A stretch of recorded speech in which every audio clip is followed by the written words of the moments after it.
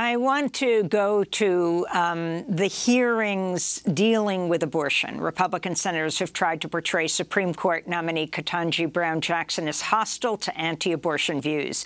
Republican Senator John Kennedy on Tuesday asked Judge Jackson when life begins. Boy, the time flies. When does life begin, in your opinion? Senator, I don't know. Ma'am? I don't know. Do you have a belief? I have personal, religious, and otherwise beliefs that have nothing to do with the law in terms of when life begins. Do you have a personal belief, though, about when life begins? I have a religious view. Religious belief? That I set aside when I am ruling on cases. So that was Senator Kennedy Tuesday. This is Republican Senator John Cornyn questioning Judge Brown Jackson on Wednesday. No one suggests that a 20-week-old fetus can live independently outside the mother's womb. Do they? I don't know. I mean, the child will need to be fed or sheltered and all the other essentials to sustain human life. So there's no suggestion that after 20 weeks that a child can live independently, correct? Senator, I'm not a biologist. I haven't studied this. I don't know. You don't know whether an unborn child could live outside the womb at 20 weeks gestation? What I know is that the Supreme Court has tests and standards that it's applied when it evaluates regulation of the right of a woman to terminate their pregnancy. They have the court has announced that there is a right to terminate up to the point of viability, subject to the framework in Roe and Casey, and there's a pending case right now that is addressing these issues. At the same time as the hearing yesterday, Idaho became the first state to enact a law modeled on Texas's near-total ban on abortions. The Republican governor signed the bill Wednesday, which bans abortions after around 6 weeks of pregnancy and allows anyone biologically related to the fetus to sue abortion providers if they defy the law. The only exceptions are in case of medical emergency, rape, or incest, but the latter two require the patient to have reported a crime to police. Also Wednesday, Oklahoma passed a total abortion ban that would be enforced by bounty hunter-style lawsuits. Imani Gandy, if you can talk about how Judge Jackson responded and how this is all happening as this wave of anti-abortion laws are passing across the country. I think Judge Jackson's response was perfectly appropriate. There's no indication that she has ruled extensively on abortion rights cases. The Supreme Court itself declined to determine, to make an assessment as to when life begins, specifically declined to do that in Roe versus Wade. I think it's a bit absurd for these Republican senators to imply that she is somehow hostile to anti-abortion views when the criteria for Republican-nominated potential Supreme Court justices is that they essentially vow that they will overturn Roe versus Wade. Now, certainly in the hearing room, they won't say something like that.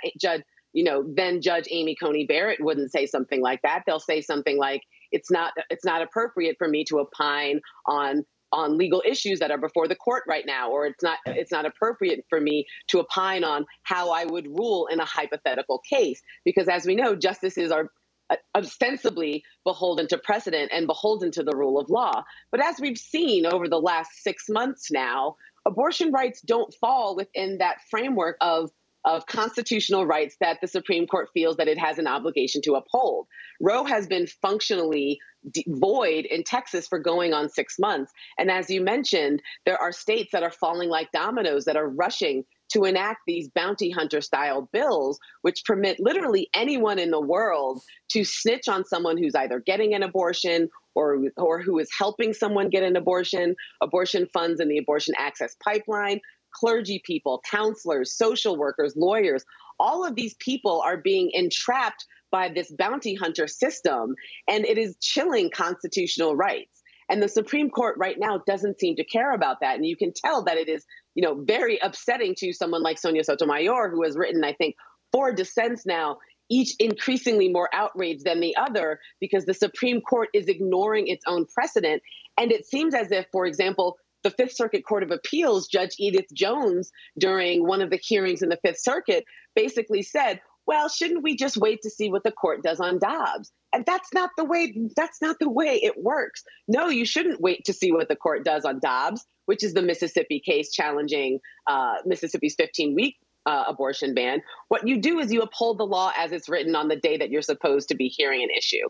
That means Roe versus Wade is still the law of the land. It may not be in 2 months, but it is now. So Judge Jackson's response was appropriate. And had she been a Republican-nominated judge, Republicans would have been happy for her to say, I'm not going to opine, because they know in their back pocket, when it comes time to decide Roe versus Wade, Amy Coney Barrett and Brett Kavanaugh and Neil Gorsuch, all of these justices that Trump appointed, who were required in advance to have anti-choice views, they're all fine. They're all sitting on the judge just waiting for their opportunity to essentially gut Roe versus Wade.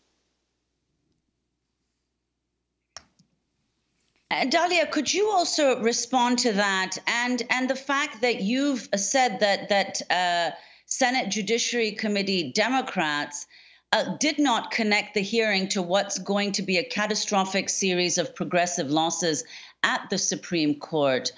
Talk about what other progressive losses, in addition to reproductive rights, you're referring to.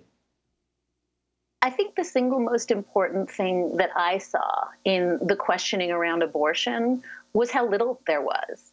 And to the extent there was questioning around abortion, it presumed, as you just heard, that abortion's already over, that Roe v. Wade has been nullified, and that was assumed. And then the questions really moved on to other things within that bucket of privacy rights and family autonomy rights, the sort of all the substantive due process, unenumerated rights. And the questions we were getting were really chilling. John Cornyn raising the prospect of maybe doing away with Obergefell, the marriage equality decision. All of the rights, including contraception, in that bucket that are protected by Roe, I think are on the table now. And it's why you were hearing talk this week inside the chamber. You're hearing talk about maybe Griswold versus Connecticut, the right to contraception within a marriage. Maybe that should be revisited. Outside the chamber, we were hearing that maybe Loving versus Virginia, the right to have interracial marriage, also should be left to the states. So I think we need to be really clear that the target has moved. It is presumed that Roe is going to be reversed in a couple months, and I think that's fair, but also that everything that comes with it is now fair game. And that's why you're hearing about marriage equality. It's why you're hearing about birth control. Dahlia, we only have 15 seconds, but do you know what's happening with Clarence Thomas? He's the longest-serving member of the Supreme Court. He's been now hospitalized for 7 days. They said he was going to come out days ago with an unspecified infection. The court has refused to answer questions. We know that they said on Sunday he should be out within 2 days. He missed arguments again on Wednesday. The court will not give us any more information. It seems that he's still not participating in arguments, and that's all we know.